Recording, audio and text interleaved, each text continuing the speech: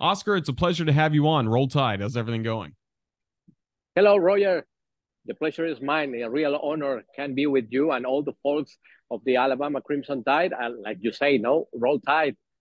Absolutely. Well, you were there at Bryant-Denny Stadium this past Saturday for the Crimson Tide against the Texas Longhorns. What was that experience like covering that game? And then what is the reaction in Latin America to Alabama's first loss of the year? Yeah, it was a huge game. No, in the schedule always be this match. No, here in Mexico, the two college, Alabama and Texas, have a great fan base in all over the country, and in Latin America too. Countries like Colombia, Peru, Chile follow with a lot of passion the college football and the pro football. But in this case, this game was amazing. No, we have the opportunity to be in the stadium, see all this great stuff in a night game, with the lights, with all the fans, and with this rivalry, between Texas and Alabama. And the beginning of all the Nick Saban era, with that national championship, that kind of story, in Mexico, the people always try to keep, know, learn about the football and the football players, of course, the coaches. Absolutely. And for you, what can you tell us about your background? How long have you been covering Alabama football, and what's been part of the reason that you've been able to cover the Crimson Tide so well the last few years?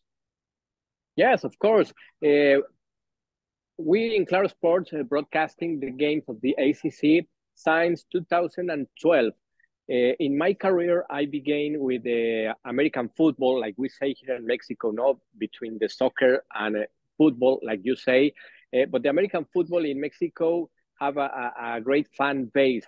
I broadcast the local games for the universities and pro teams. We have a little league, pro league, with only 10 teams, is the LFA. And that's why it was my beginning 23 years ago. It was my first broadcasting in American football. And with this opportunity in Claro Sport to broadcasting and be the voice of the ACC in Latin America, the experience growing up. I am a big fan, a big follower of Coach Nick Saban since his years in the Cleveland Browns. In pro football, I am a Steeler fan.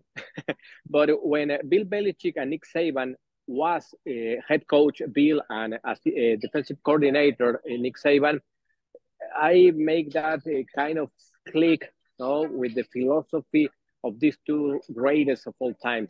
That's the beginning of my follow, and now being the broadcaster and the voice in Latin America, I feel the obligation to go to Alabama and saw all these great things, not only in football, in athletics and in the academic stuff, because it's huge. The Alabama University of Alabama, sorry, it's huge. It's amazing, and that's part of the reason why I have a couple of years in a row going to Alabama.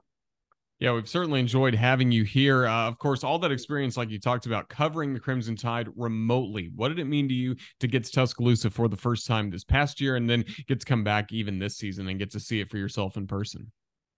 Yeah, in the professional stuff and in the personal stuff, was a dream. No, it's a dream.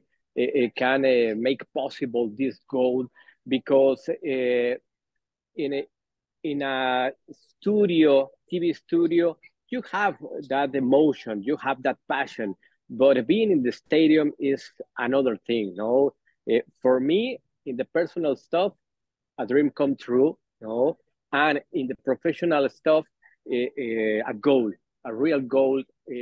Go to Alabama and see all this philosophy. No, all this kind of living around the sport, in this case, football. No, I am a crazy guy about football because, like I'm saying here in Mexico, in life as in football, we always need a game plan, no? And it's true, outside, inside the field. Absolutely. So again, through your broadcast, so many Crimson Tide fans have been made in different Latin American countries. What's some of the feedback you hear on the broadcast you have, and as people start to learn more and more about Alabama, I imagine there are just more Crimson Tide fans every time you turn around. Yeah, with this opportunity to go to Alabama and make all these reportages and articles know about the Bert Bryant Museum, the facilities of the team, make the press conference, the people start to ask about many things, no? Like how looks the streets, how looks the stadium, how big is Bryant Denny Stadium, no? Many questions about the Crimson Tide, like we say in Mexico, marea carmesí, no? The carmesí, the color, no? In Spanish is the translation, vamos marea carmesí. The people is very reacting about this journey because uh, with my eyes in Alabama, the camera, no, and the articles, the public have, the fans have this opportunity to feel more close to the Crimson Tide. No, being in the on the field is amazing because the people see a photo, no, in social media, in the broadcasting per se, and feel that real attraction to be in the place. No, it's an amazing, and all the Crimson Tide here in Mexico and Latin America is growing up. The brand is bigger, no? And the passion here in Mexico, we have a great quote of craziness. Well, that's certainly good to hear about. For any fans that may be watching that are Spanish speakers, could you please, in Spanish, just give us your thoughts on Alabama's performance against Texas and maybe what needs to happen for the Crimson Tide coming up this Saturday against South Florida? Again, in Spanish, please. Ok, perfecto. Sí, con mucho gusto para toda la gente y la comunidad hispana que nos esté escuchando.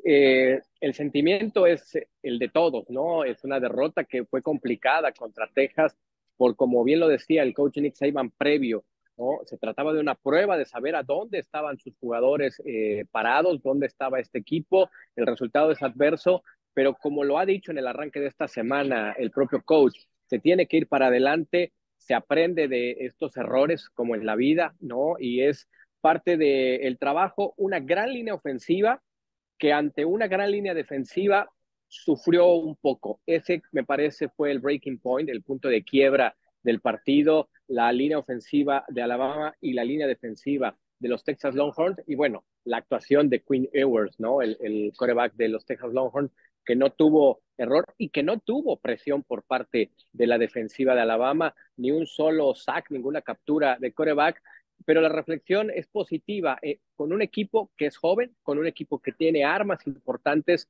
línea ofensiva, cuerpos receptores, el backfield, la posición de quarterback tal vez tiene esa incertidumbre, ¿no? Pero defensivamente también los nombres y los apellidos son importantes y de cara al próximo partido escuchábamos al coach Nick Saban en la conferencia de prensa, ¿no? Hay que aprender de los errores y se debe dar un paso al frente para seguir sumando y nada está dicho. Estamos solo en la semana 2. This is week 2 and we have many roads in front of us. That's certainly good to hear. Well, Oscar, thank you so much for joining us here on the Crimson Tide Sports Network. Again, we appreciate the coverage you give to Alabama athletics to so many people around the world. Just thank you, and we look forward to visiting with you again down the road. Roll Tide. Perfect. Of course. See you the next year. Thank you, Royer. Thank you to all the people. You are wonderful with me. Let me say you gracias. Thanks so much and Roll Tide.